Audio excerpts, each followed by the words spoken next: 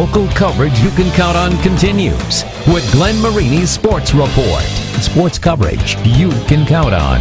When it comes to girls soccer, Blackhawk Christian's last loss came last season. Through 9 games, they've yet to be defeated, and the Braves currently rank number 4 in the state's 1A poll. With that, we're proud to honor the Blackhawk Christian girls soccer team as your Optimum Performance Sports Team of the Week.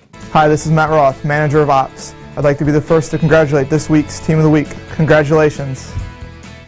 We are here with the Blackhawk Christian, the girls soccer team, 8-0-1 right now, joined by the head coach, Tim Kintz. Obviously, this team's very cohesive. What is going right for this team so far this season? I just think that treating the team like a family, that's the kind of culture and environment that we want to foster. And you know, we have problems just like real families have, but we deal with those in a positive and constructive way, and I think that just works out for everybody to relax and play loose.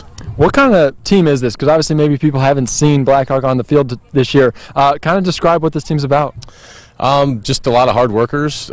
We have one travel player that plays in the field. We actually have 2 travel players that play in goal, but they don't actually play goal for us, so that's kind of interesting. But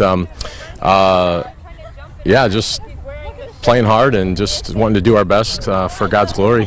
Obviously, maybe there's a little bit of rivalry with you guys in Canterbury. They knocked you out in that sectional final. How much motivation maybe this team take from a loss like that, a one that ended their season? Yeah, so that's the last time this team has experienced a loss, was that sectional championship. Went to penalty kicks, and we happened to, just didn't come out, where we wanted to. But Canterbury is always a rival for our school, but we have a good relationship, and hopefully we'll do well this year. We're here with the Braves, and well, they're trying to raise the bar, so we're going to see if they can hit it off the crossbar from outside the box. Here we go. Let's see if they can hit the bar. Crossbar shots. Oh, tips it. You're good. You're ready. Let's do this. Good luck. 1 for 1. Oh, that's over the top. Oh, that was a good shot, though. Here you go. You're up. Oh, just a little bit high. She's wearing sunglasses because the future is so bright for Blackhawk Christian. Here we go. Oh, shoots, she scores, and the dab. Come on, bring it on. Oh, just a little bit high. All right, no pressure from the 18. Here we go. Oh, the wind kind of pushed that one down, I think. Let's go. Oh, almost right at the GoPro. She's trying to get on TV. Get over here, champ. That was pretty impressive. Thank you. What's going so right for this Blackhawk team right now?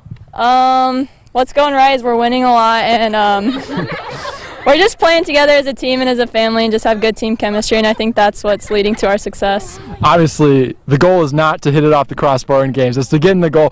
Kind of talk about this team. Describe what this team's all about on the pitch. I don't really know. We're just all about being together and just getting better every day.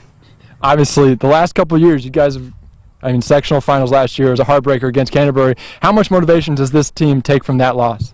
A lot. We really want to come back and get that sectional win because we see our potential in ourselves and we know that we can do it. All right, congrats to the Blackhawk Christian girls soccer team, your team of the week. Good stuff out at Blackhawk. That'll do it for sports. We're going to be back in 2 minutes.